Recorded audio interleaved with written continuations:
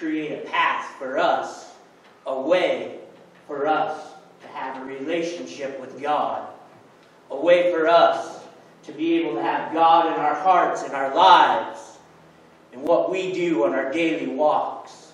And that sacrifice given to us out of love and compassion. So that way we can know God's love, know His compassion, know His mercy, and share it with the world.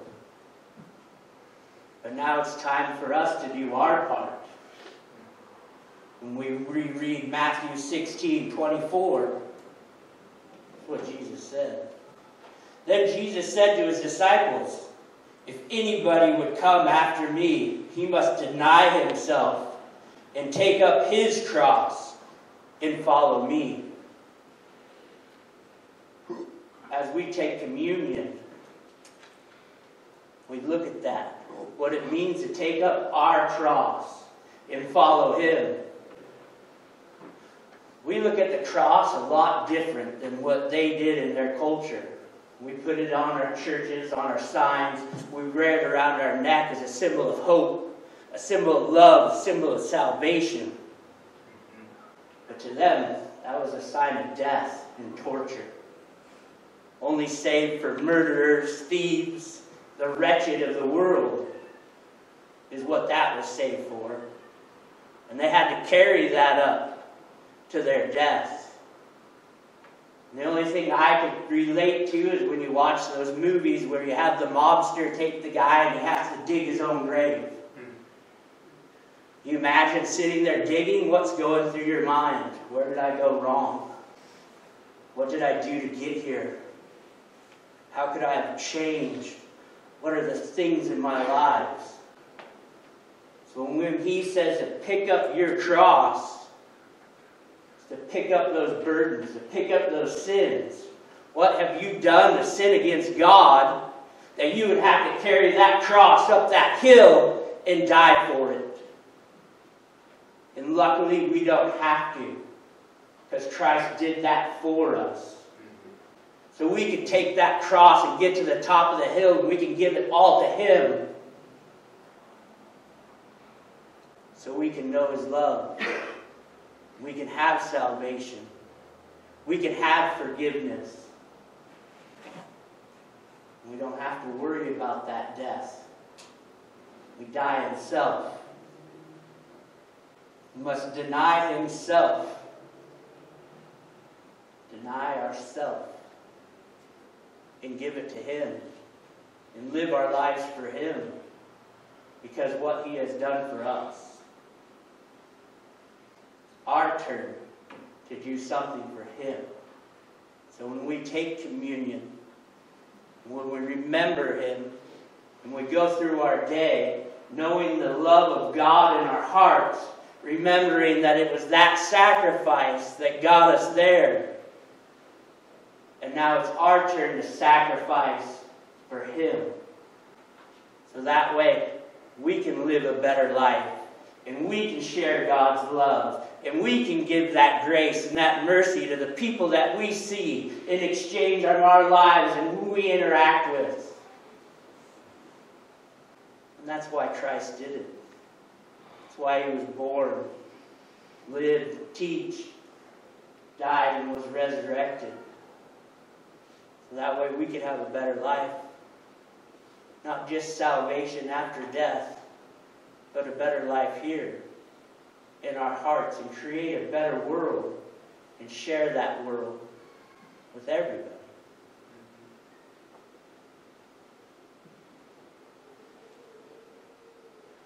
The Spirit of the Lord is in all of our hearts, or we wouldn't be here today. We wouldn't be sharing this love and this joy of what He did for us.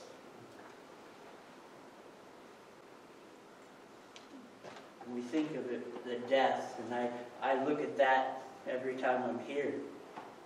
And that carrying that cross, carrying those sins, carrying those burdens, and taking that on for me. So that way I can live a life without sin. I can give it to Him. Not that it's going to be easy. It's not like He says, hey, just follow me, it's going to be easy. Clean slate. Because what's next is even harder. For whoever wants to save his life must lose it. Repent, for the kingdom of God is near. Take up your cross. Take those burdens. Turn another way. Live a better life. Take that shame and give it to Him. Give those sins to Him. Give all those burdens to Him. Feel God's love and the Spirit in your life. Allow it in. Allow yourself forgiveness. Allow the Holy Spirit to touch your heart. He can only do what He can, and it's up to you to open up to Him. But whoever loses his life for me will find it. You take those burdens, you take that cross, you die to self. You crucify yourself within, the sins within, for Him. You'll find your life, your spiritual life, lives forever. This is the one that always gets me. What good will it be for a man to gain the whole world, yet forfeits his soul? What good is it to have all the riches, all the cars, all the houses, all the fame, all the things of the world that the world says you need to be happy, if you lose your soul on the way to doing it?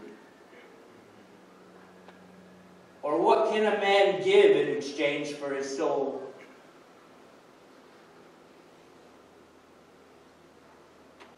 I think that would be living for self, where you exchange that with my soul so I can have all this, so I can have what I want, not what God and Jesus wants for me.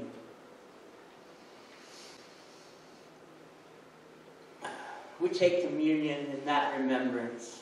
And on this day, Jesus rose from the dead. He took all the burdens, all the sins of the world from that time, from before, all the way to the end. And everybody's sins in between, and gave them an opportunity to know God. Gave them a choice to turn to God, to turn to Jesus, to take up their cross and follow Him. It's not forcing anybody. It's not making anybody do it. He gave you the choice, the opportunity to know God's love. And at some point in your life, you decided to receive that love and choose that love and turn to that love and accept that love. And we keep carrying that cross. We keep carrying that burden in this world. But yet, He gave us another opportunity to examine ourselves and give it to Him so we can move forward in the world. And through communion, He allows us to have that forgiveness and interact and have this interaction to be able to do that. And we can do that anytime when we gather. We do it Sunday and Wednesdays. We take that opportunity to connect with Him and recognize Him and say thank you to Him. And say, here's all the stuff I've been carrying with me. I don't want it anymore. I want to live a better life, and give it to Him. So as we move forward in this day and we take communion, just open your hearts to God's love. Just open your life to the Holy Spirit. Jesus has already done the work. He already won the war. He already won the battle for us. Now it's up to us just to open ourselves up and allow Him in. Allow Him to do the work. Allow Him to heal us. Allow Him to share God's love with you.